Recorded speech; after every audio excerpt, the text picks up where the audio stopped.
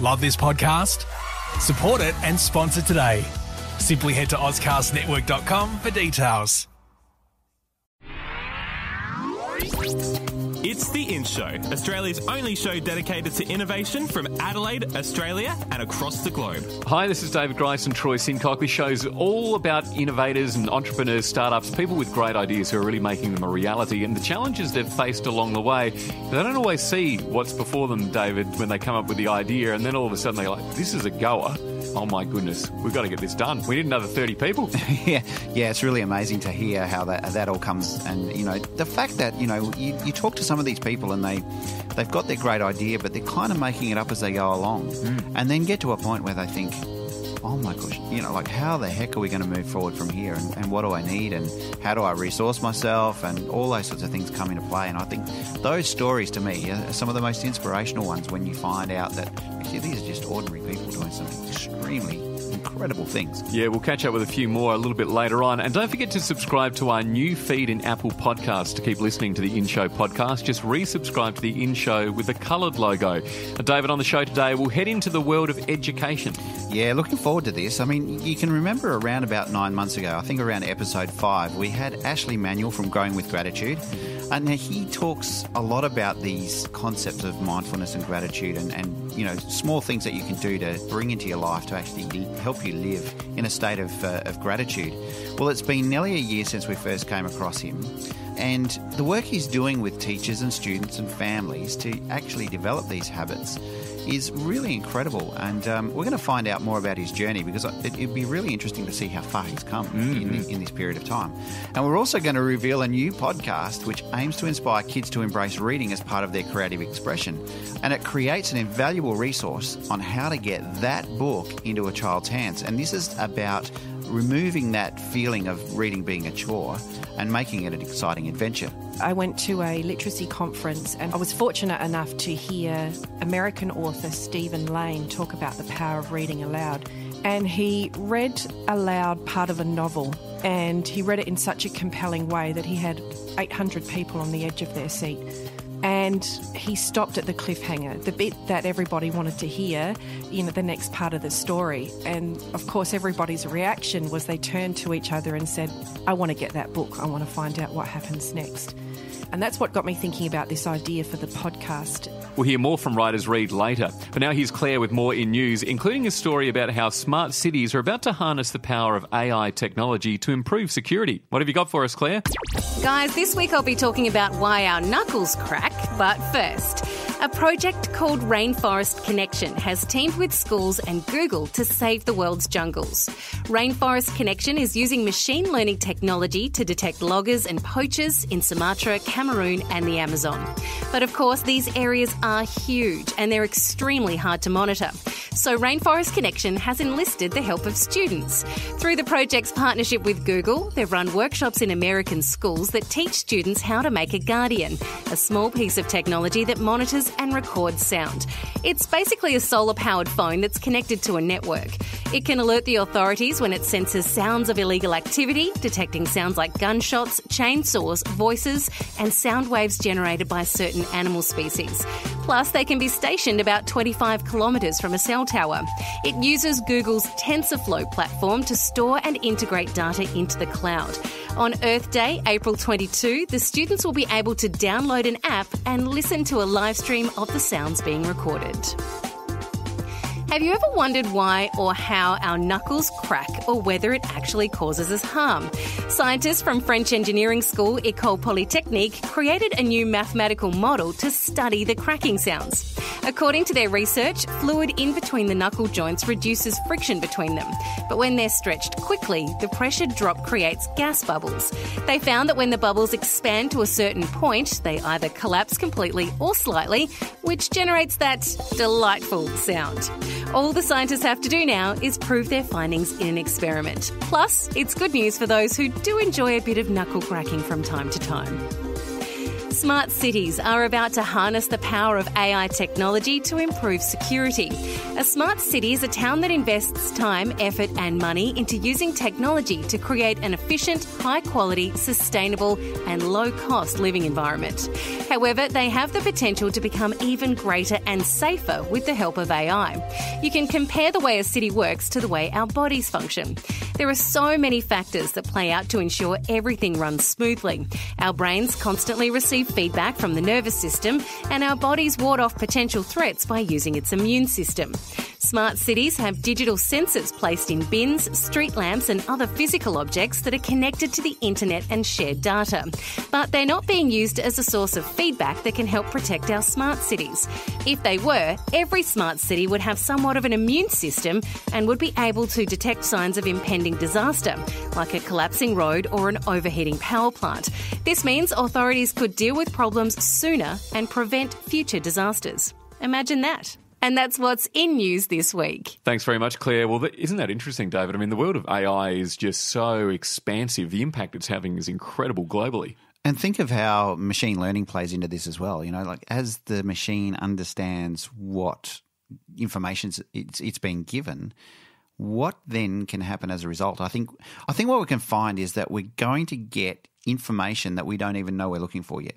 And I think then that opens up a whole myriad of different possibilities that don't yet exist as well. And think about also the business opportunities that come with that and that sort of thing. So, you know, protection of our people, it could be around, you know, habits of waste and litter and, you know, will certain bins be collecting certain rubbish that we didn't know that, you know, and that was based on the fact that there's a particular shop just nearby or something like that. And how can we improve the quality of our life for our citizens? It's so powerful. Yeah, well, you know, Adelaide, where we do this show, is a smart city, and it makes you think that we're really, well, we've taken on that title. It's really just the tip of the iceberg, isn't it? Completely. And it's not just about parking and things like that. I mean, you know, some of these new street light poles that are coming out that are called smart poles. I mean, understanding that each one of those are connected to the internet and that, you know, it senses when somebody's walking towards the light, you know, at night, and therefore the light shines brighter so that there's an easier way for people to walk through the city. I mean, in America, in Columbus, Ohio, they're putting in these smart poles that have actually got power points and speakers in them so that buskers can just go plug in. And, wow. And you know, they just stand at the street light pole. They don't have to take an amp anymore. So this is all about things that can also impact just the culture of a city and the way a city feels. Absolutely fantastic. Really exciting stuff. It's David Grice and Troy Sincock. We're talking innovation on The In Show. You can check us out at theinshow.online, Facebook, and follow The In Show on Twitter. Coming up, we catch up with Ashley Manuel from Growing with Gratitude, a year on from our first chat, to hear about how he's helping to create a better planet one kid at a time. It's all about innovation. The In Show. Hi, I'm Matt. And I'm Luke. We're from Nervous Res. And you're listening to The In Show. It's David Grice and Troy Sincock. Soon we'll reveal a new podcast which aims to get that book in children's hands and has them really embracing reading. If you've missed an episode, make sure you subscribe to The In Show podcast on iTunes and be sure to resubscribe to our new feed. That's The In Show with the coloured logo. The In Show. We met Ashley Manuel from Growing with Gratitude soon after we began The In Show. In fact, he was featured on one of our first episodes, episode 5. He's doing great work in the classroom, helping teachers, students and families develop the habits of gratitude, kindness and mindfulness, work that has impact well beyond the classroom. So, Ashley, just set the scene again. What is Growing with Gratitude? So, Troy, Growing with Gratitude started out as a primary school program. So what it is, it's about teaching students, primary school age students, what I call habits of gratitude and kindness and empathy, mindfulness and serving others, particularly focusing on those areas. And what we actually do, we provide a fully resourced program for teachers to teach in the classroom, as well as some in-class practice as well, and also some teacher education around it at the same time. Mm-hmm. Well, how did you create this idea in the first place? Why is this work so important to you? It stems back to about 10 years ago. I actually came across positive psychology for my own benefit and had a massive impact on my life. And in short, I just wish I learned it as a kid. And using my skills as a primary school teacher and what I learned, I thought, well, if I could put something together, a program based on knowing how a school works, but using those principles that I learned for myself, That's how it originally started, and it's just developed from there. And I think having that background of knowing that teachers are time poor, they always get stuff added to their daily schedules and not much taken away. So that's the idea I've got. Okay, well, it's got to be really fully resourced. Otherwise, teachers won't do it and schools won't take it on. So they don't have to actually create anything themselves. It's just having those little insights to how it works. Mm. It's one thing having the idea, but you were a teacher yourself in the first instance. How did you enrol everyone else in the idea that the Growing with Gratitude program was something worthwhile doing? Yeah, it's a good question, because it was actually another reason why I started is there was a big push for positive education in primary schools. But what was happening, nobody really knew what to do. Like the school that I was at, and she would admit it herself, because I know she did, but she didn't really have any idea what she was doing, and her role was the wellbeing coordinator, and it was a new role at the school at the time. And as a staff, would receive the odd email with a link to an article, a few posters around the school, but we didn't really know how to implement it in the classroom. So there was the need for it and the want for it from schools. So I guess I saw that there as well and thought, well, if I can execute a really good program based on, as I said, what I learned, there was room for it. So I didn't really have to enrol as such. It was just filling a gap, I think, that was in schools. Obviously, wellbeing something that we're talking about in all walks of life at the moment, not just with children, but with adults and all that sort of thing. You must have seen since we last spoke to you, some pretty incredible stuff happening. Can you share anything that you've seen amongst some of the kids you've been working with? Yeah, absolutely. I mean, there's always a couple of good stories that come out from school visits and talking to schools who take on the program. And a couple that come to mind is particularly the ones, I think the most rewarding ones that you hear about are the ones that come from parents at home. So what they're learning in the classroom is translating into the home as well. There was a time when a dad went to the classroom. It was a year 3 teacher, and said to the teacher, "What have you done to my son?"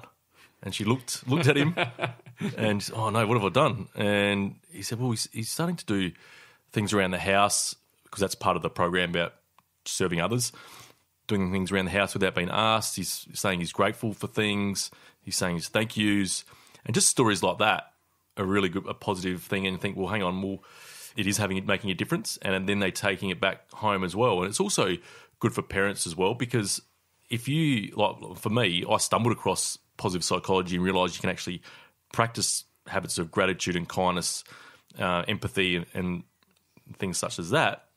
Things such as those things, and they actually help you with your happiness and your resilience. But it takes practice, and if parents who are in their 30s or 40s, they might not have heard of this before, and they might not be aware of it.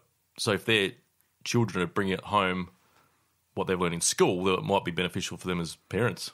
How are the teachers finding the students' behaviour as a result of going through the program? Have you had any feedback around a child that was traditionally really bad at being engaged with school and their classmates, and they're turning their lives around in that respect? Yeah, there's probably a couple. It's more of a, not so much individual, but more as a class in general, because the atmosphere is a bit kinder or calmer. I think there was a story from a year 5 class where the students were quite mean to each other, basically, a lot of bullying within the class.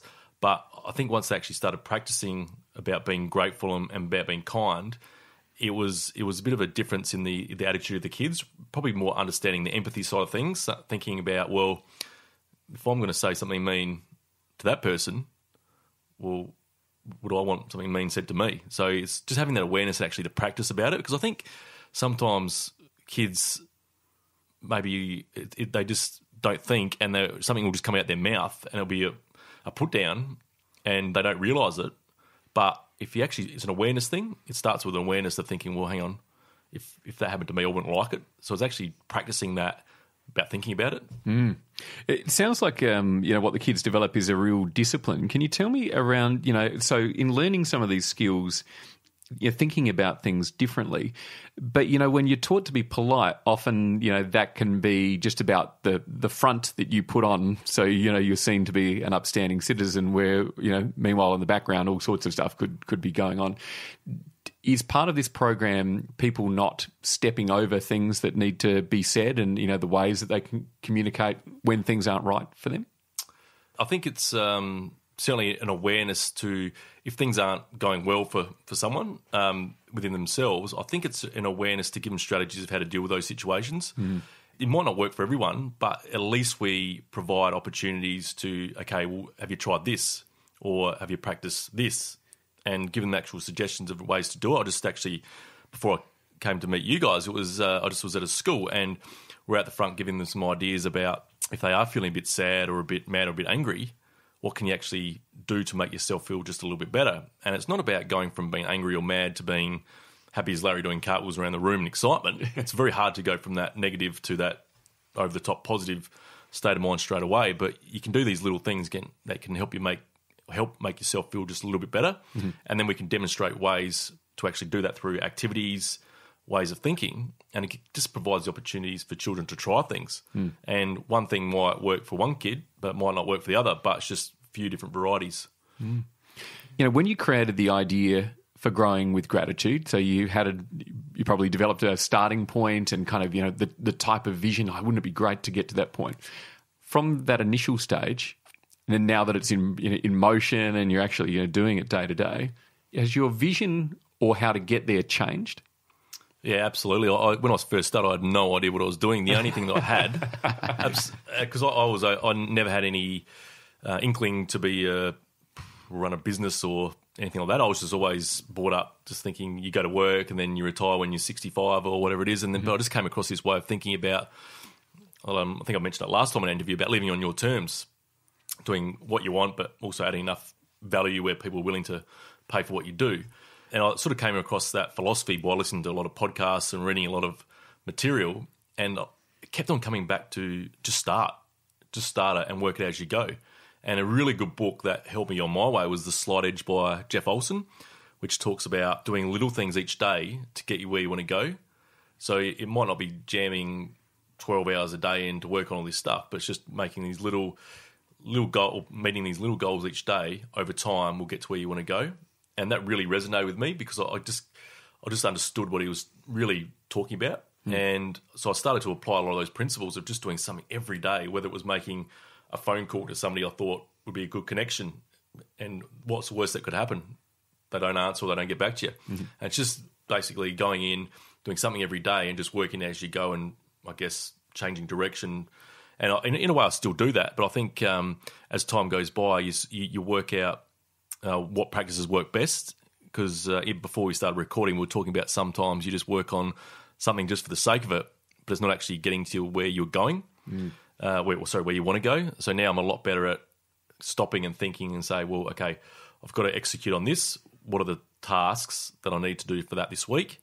And then break it down. What are the 3 tasks I'm going to do today to get me to that goal? And it's a good process to do, but it's taken a while to do that. But the actual where we want to go, I still don't know in the next 5 years where we'll go. But a lot clearer than when I first started. That's great. And have you picked up a mentor or somebody that's helping you along the way since we last spoke to you?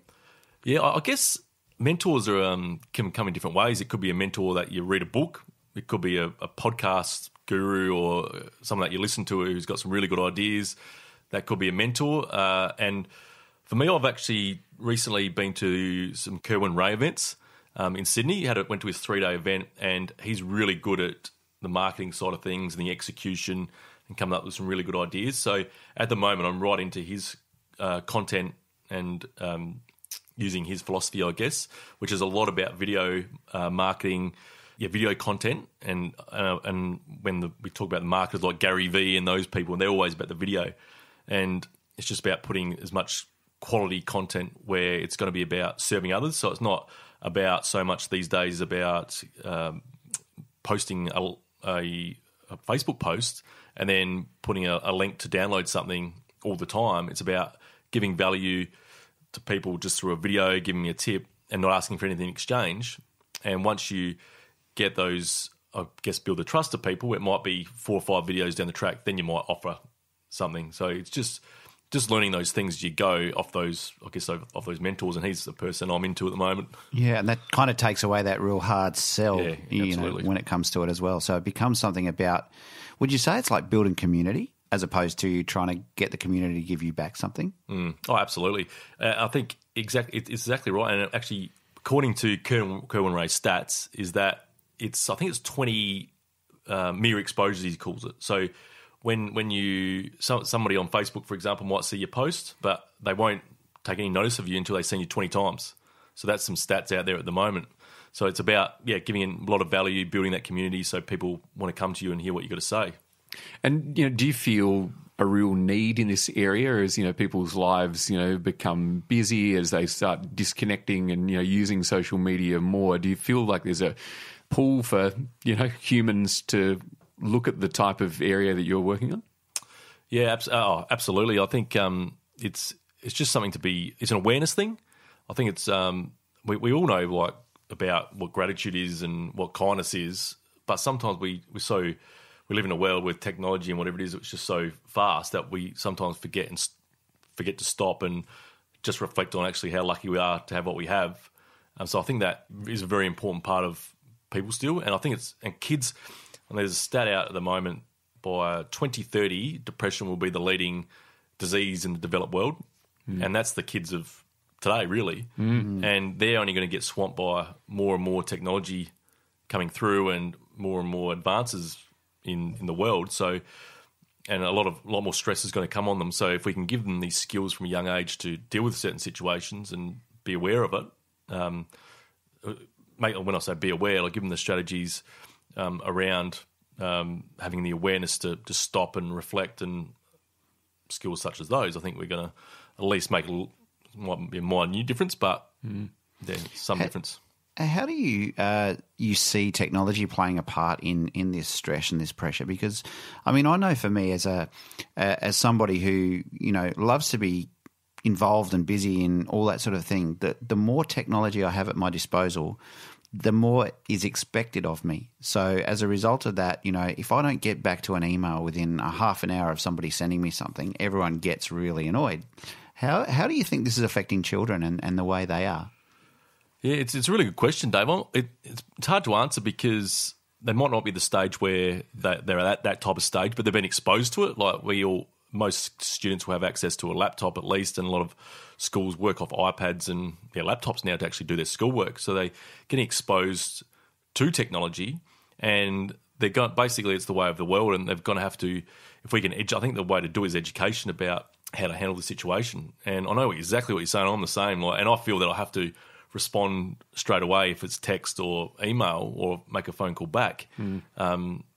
Otherwise you think, I might miss an opportunity, or you sort of think you've got to act a lot quicker, and it's easy to use as well. So because it's easy, you think, well, okay, I'll just do it now. But if you've got 20 situations like that, they all build up and it can cause a lot of stress. So I think it's just about that education, really, and I'm not sure the answer, to be honest. And so is the focus of your work about, just having kids really present to what's going on? There must be so many distractions around them. They're getting pulled in all sorts of different areas. Yeah, it's certainly a part of it. I think that's the mindfulness type part of it. And I mean, we touch on, in the Growing with Gratitude program, we do touch on it. It's not the entire focus, but there are a lot of brilliant programs and apps out there that like Headspace, and that comes to mind in particular, which is a really good mindfulness practice, and a lot of schools do that.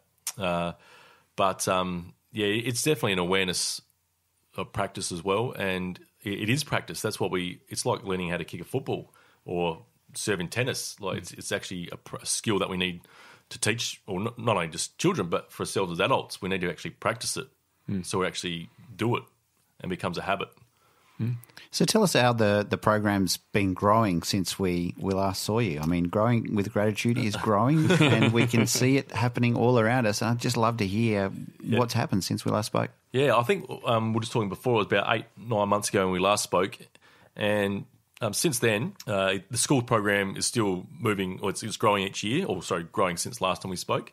And so we're reaching, I think it might be even 2/3 of the schools in South Australia that we've reached over the last 3 years. And obviously, building on from last time we spoke, we've reached a number of more of those schools.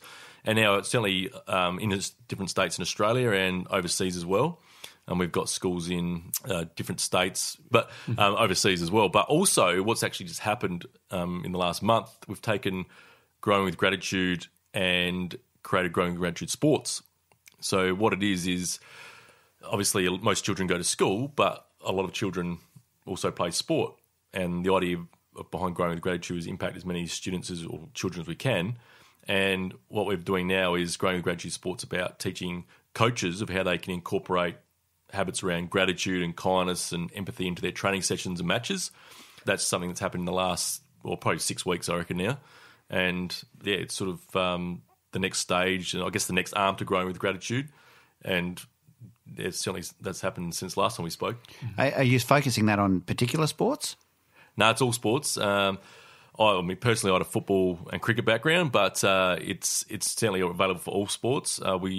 We're running 2 pilots. We're actually, funny enough, at football clubs, but it's not just for football. It's for all sports, and we've had a lot of interest, and I think it's going to take off quite quickly.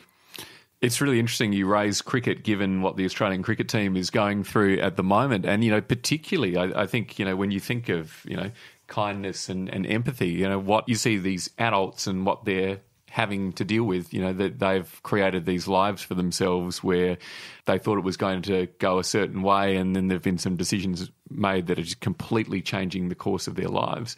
It's really clear that people are pretty quick to criticise before actually considering, what the person themselves is going through. So I would imagine, if in a sporting scenario, you go to like a footy game or something, there's all sorts of abuse being hurled from the sidelines and that kind of thing. How do kids deal with that? Because there are parents on sidelines of sporting teams who get a bit carried away from time to time. Yeah, I mean it's something that it's a bit of a wait and see in terms of how it's going to work. Yeah. But we've got the philosophy, we've got the ideas, and we'll just start. And then, as I said, we just work it as we go. That's how I've always done it. But the way that I see it really being effective is just really lowering the bar and getting the children for a start at such a young age to understand how lucky they are. They get a chance to play sport as a start. Yeah. And then also be grateful for just having the equipment that they do, their teammates, and the umpires, because if we don't have umpires, we don't play. And just having those little activities based a lot around questions. So we teach the coaches how to ask the questions to get them to reflect on those sort of things. But again, it's like it's not just about the skills of the sport that they're learning, it's about these other skills as well. And it takes practice. So there's no better way to actually practice these skills than in sports, because, I mean, you can learn so much about life through sports anyway as it is, but we can just add this little bit to a sporting club and help the coaches do it. Well, it's not only going to help the students, but it's going to build a community as well around the club. There's a stat that 250,000 kids withdraw from competitive sport a year in Australia, which is huge. And I mean, that could be a number of reasons. It could be financial reasons, because fees are quite high, maybe to play at a club, but it could be from bad experiences through kids being bullied in teams. But if we can create that community that parents know that they're going to send their children out to a practice, that they're going to get taught these skills, well, hopefully that retention and clubs will help the club community as well. We spoke last time about your partnership with the Adelaide Football Club. How has that grown in the last little while? What actually happened not long after the first interview was the state government, under Suzanne Close, who's the state education minister in South Australia, they committed to putting in $450,000 over 3 years to keep the partnership going. That started about 6 months ago, so that'll extend the Crows and Growing Gratitude partnership for another 2.5 years at least, and hopefully we'll continue it on. But we've created more content, so the schools who had the original Growing with Gratitude Crows visit, we've actually got new content for those schools. So we're keeping it fresh, keeping the messages new. And again, we'll reach another 150 or 120 to 150 schools again in South Australia this year through that. And that's probably 25 to 30,000 students. So wow, that's unbelievable. It's a really good partnership to have, and they're an amazing club, not just in their schools program, but the difference they make out in the community, not just as a on-field football team, but as a big organisation. Is pretty incredible, actually. And tell us about your international work that you're doing. Yeah, so we've got a little team over in India, and we're aiming to get Growing with Gratitude into schools over there, and it'll be slightly different because the schools work differently over there, in that probably 90% of the schools are owned by private companies or owned by royal families, and they'll own a number of schools which they call institutions. And what will actually happen, we'll have actually a little team that will go in and facilitate it, where over in Australia, the teachers actually facilitate it themselves.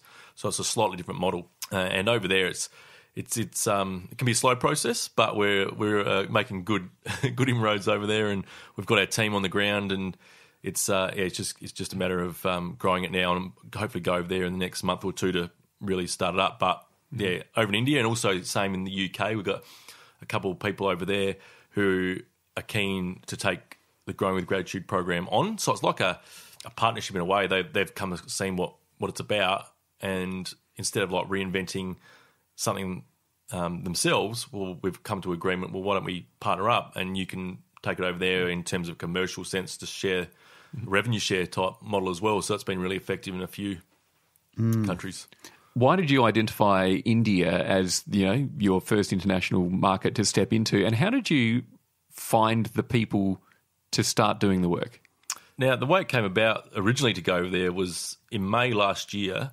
I got connected with the Darren Lehman Cricket Academy, which is run out of South Australia, and they had an arm called Sport and Education, and that was ran by a teacher from Adelaide and also a guy who used to play first-class cricket.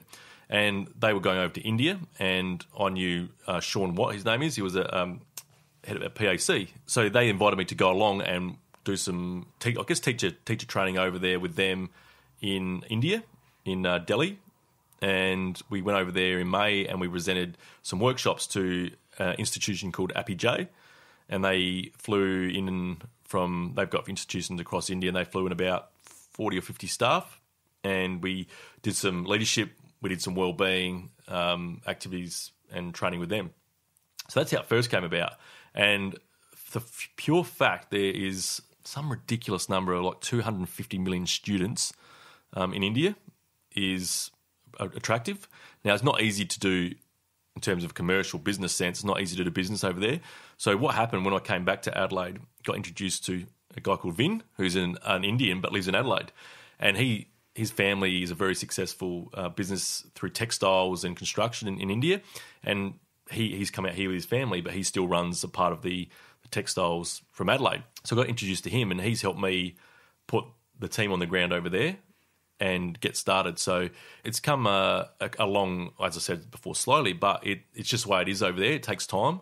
But if we can really pick it up and get some momentum, the potential over there is ridiculous. Mm. How difficult then is it for you? Like you talked about the fact that you needed somebody with local knowledge to help you with that. What else do you need when you're getting into a foreign market like India? Yeah, that's a good question. I think it's it's just the knowledge of how things work. I mean, it doesn't matter where it is, and it's just totally different culture. I'm not sure if many listeners have been there, but it's an interesting place, and it's a lot. I've been there a couple of times now. It's just a great place to go and visit. It's just nothing like we are used to in Australia, and things are just done totally differently. And it's just those little things that you don't even think of, which can be a huge help with having those people on the ground in the local country. And I can't remember, there's some big companies that don't go into India because it's just too hard from an outside, like European companies or anything like that. But if you've got people who are willing to help over there, it's the way to go. Now, as you're growing, what are the challenges that you face that you didn't foresee at the beginning?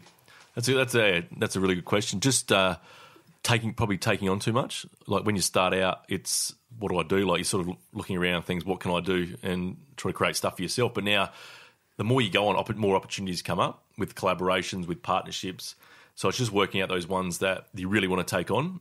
And there's times when you find it very hard to say no, but it's just working out what's the best thing to work on next. So that would be a real tricky thing because you're kind of balancing two things. I'm really interested to see how this works for you. You're running a business on one side, and it should generate income to make a living, but on the other side, you've got this real humanity. And it seems to me that, you wouldn't start a business in this area unless you were really passionate about making a difference with people.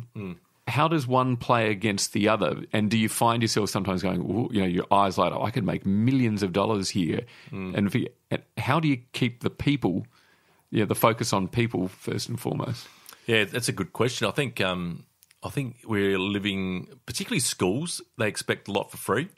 And I think it's fair enough. And so I do give a lot away for free. I'd give probably 80% of what I do away for free, going in-class visits. A lot of it's for free. Materials we've got on the Growing with Gratitude website. There's a library that's a free resource library, and there is a paid, obviously, element to it as the whole school approach. But it's just giving as much value as you can for people, and you hope they see enough value in it, thinking, well, if he's providing this as free content, well, the paid stuff must be really good as well. So I think it's just the way of the world as well. I think it's the way it's going. You just got to give as much as way you can free for people to consume, and then if they think it's good enough, the quality's great, well, that's when you can make that money off it as well. But and just on that, I've actually joined up with a not-for-profit called GIFT. And one element of GIFT is a schools program, which is called the Universal Classroom Project, where we bring in a lot of people in this space of positive education wellbeing in schools to donate content and bring it in and creating a platform which will be free for schools. So when it will get funding, or the aim is to get funding to fund the website, the running of it, and provide that resource as well. So that's another way that we're trying to help as many people as we can without, I guess, costing, because it's a really good question, and it's a bit of a balance, because you obviously, you got to look after yourself in that you've got bills to pay and things like that. It's just finding that balance about, well, how much do you serve others for free and ask for that paid content. But if you're giving enough value and providing enough, people willing to pay you anyway. I think there's a lot of power in what you're talking about, because it seems to me like everything you do is about somebody else, and it's very rarely about yourself. And that's pretty rare to find in many, many people, especially around the entrepreneurs and those sorts of things. How has that been in terms of just ensuring that I think it's a similar question to what you just asked. It's got to be front and centre. How's the response been for you? Like, are people recognising that, or is that something that you're struggling to sort of get people to understand that that's really what's making it tick? Yeah, well, just going back a step, well, it certainly wasn't always like that. And it took practice. It was like, that's what I'm saying. I came across this way of positive psychology, and it's not about me, it's about other people. And I think reading a book about, probably 3 years ago now, The Book of Joy by the Dalai Lama and Desmond Tutu, who talk about, like, we're all people, and it's about serving others and doing things for other people. And part of that journey that I went through about 10 years ago is about what can I do today to help someone else. And that's just without expecting anything in return. And it becomes a habit. So a lot of the things that you do, like, you just ask yourself, okay, what can I do today to do something for somebody else? And even if it's just picking up a coffee mug at the cafe and just taking it back to the counter and just getting the habit of doing that. Because if you're doing those little things, then those more, I guess, important, meaningful things just come more habitually. And the second part of the question, I don't look for it. Like, it doesn't bother me if people don't recognise me for it. Some people want that recognition, and recognition's a massive issue in a lot of workplaces because people don't get recognised enough, and it bothers them. But for me, it's never bothered me, recognition. Like, I just do it because I know that within myself, I'm actually trying to make a difference to people. And sometimes you don't even know if you're making a difference, because some people don't know how to say thanks. They just feel embarrassed. If you're giving them something or trying to do something for them, they feel embarrassed at receiving it, and they just don't know how to say thank you. And it doesn't bother me. Like, it's one of those things, you just do it because you think it's going to help someone, and if it does, it's great. If not, well, you've had to go. Well, actually, we're a big fan of your work. It seems that a whole lot of little things are making something really big happen. Congratulations on things expanding into other territories, and it's great to catch up with your journey with Growing with Gratitude. Excellent. Thanks, Dave. Thanks, Troy. Thanks for your time. Find out more at growingwithgratitude.com.au. It's David Grice and Troy Sincock on The In Show. Next, we're learning more about a new innovation to get kids reading and loving it. Download the Phoner app before you head to your next event. Find people easier, market yourself better, and get connected using Phoner. That's spelled Pfoner. Phoner. Available in the App Store now. Hi, I'm Nick McArdle from the Adelaide Crows, and you're with Troy and David on The In Show. The In Show. Now, David, some kids love reading. Some do it because it's part of the school curriculum, and others just can't stand it. But there is a way to inspire kids to embrace reading and let their imaginations run wild. Oh, yeah. Look, I think one of the things that the research is really showing is that if you can have somebody to mentor the kids and get them to develop a love of reading through recommendations, that's something that is starting to build, people's reading journey or reading life or whatever. But we've developed this new podcast that really focuses on helping the teachers to make reading really enjoyable and, make it a fun experience for all the children that are in the class. And the podcast's called Writers Read by LiTracey. Now, Tracey, you're a school teacher that's really passionate about getting people to read. What's actually inspired you to go along that path and teach these kids how important reading is? Well, I've always been passionate about getting books in children's hands and seeing them happy and engaged with great literature. But it was probably last year I went to a LiTracey conference. I was fortunate enough to hear American author Stephen Lane talk about the power of reading aloud. And this is something that's well documented. It's not new information, and teachers everywhere know how important reading aloud is. But he really demonstrated it for the audience in a very captivating way. So he had a lecture theatre of about 800 people, and he read aloud part of a novel. And he read it in such a compelling way that he had 800 people on the edge of their seat wanting to hear what was going to happen next. And he stopped at the cliffhanger, the bit that everybody wanted to hear, the next part of the story. And, of course, everybody's reaction was they turned to each other and said, I want to get that book. I want to find out what happens next. And it was probably at that moment when I realised how powerful the read aloud can be and how, when it's read in a really engaging way, the impact that it can have on the listeners. And that's what got me thinking about this idea for the podcast. And really, even before the podcast, I was thinking about how amazing would it be to have an author in my classroom every week who could do that, who could speak to my students and get them so enthusiastic about that book or an author or a series. But it's really cost prohibitive. It's very expensive to have an author come to your school, a very worthwhile thing to do, but is perhaps something that happens annually, once a year.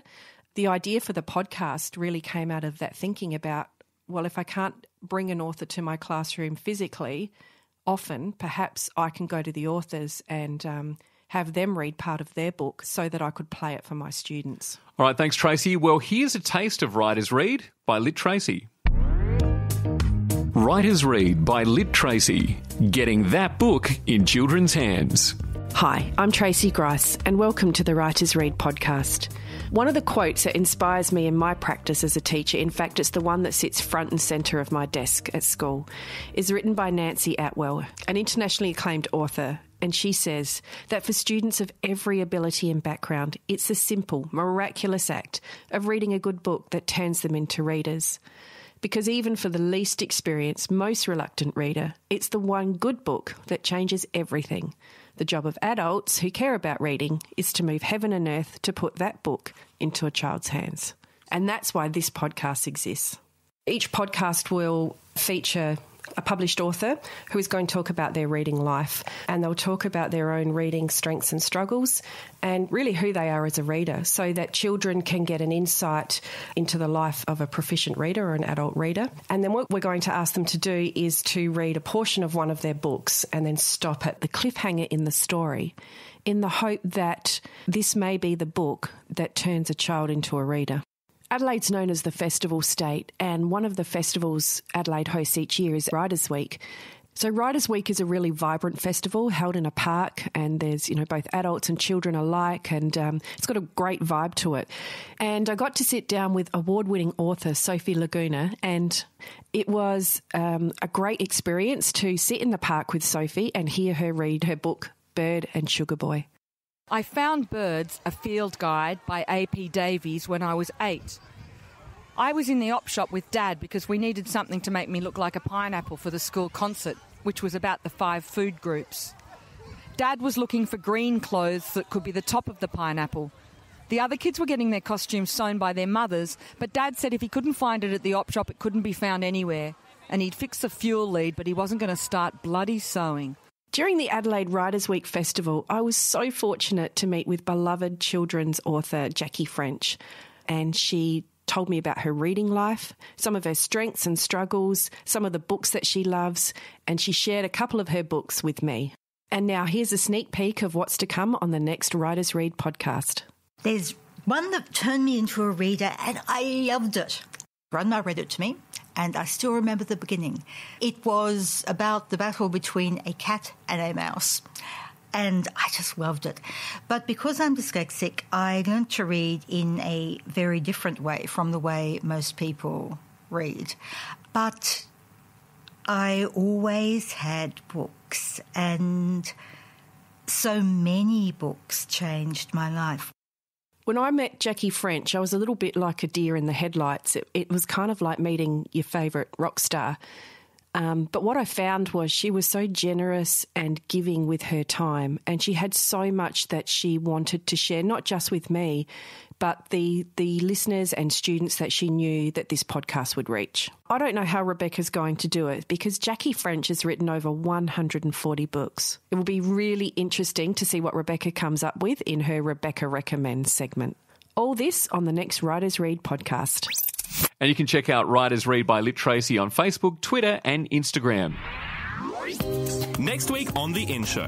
We're going to hear more from the world of innovation, and Claire will have incredible ideas being developed from all corners of the globe. Don't forget to resubscribe to The In Show on iTunes, the new feed with the coloured logo. Listen to the podcast. You can listen to all the podcasts we've done over the almost last year and rate us 5 stars if you're enjoying it. And we're online at theinshow.online. Now, before we go, here's Dan Thorsland, General Manager of Adelaide gaming company Mighty Kingdom, talking about the value of the gaming industry in creating art, content and a memorable user experience.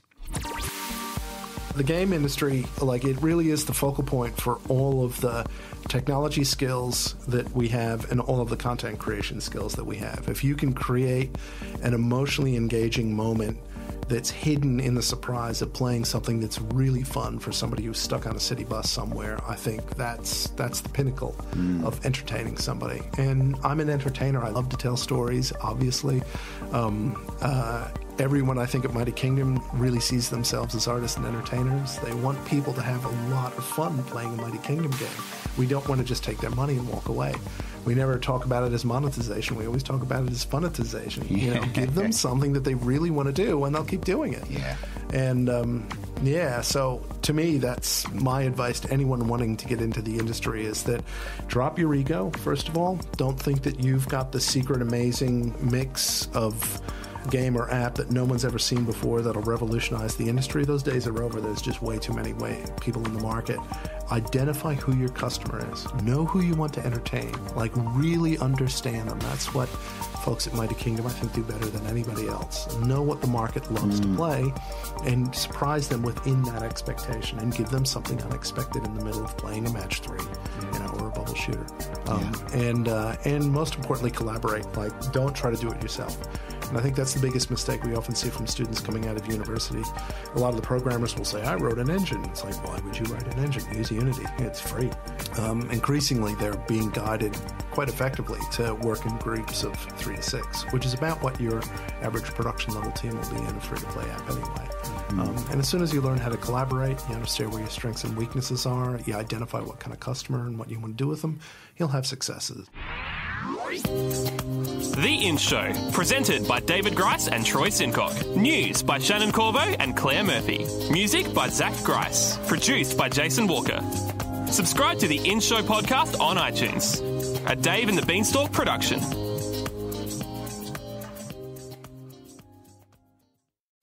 Love this podcast? Support it and sponsor today. Simply head to AuscastNetwork.com for details.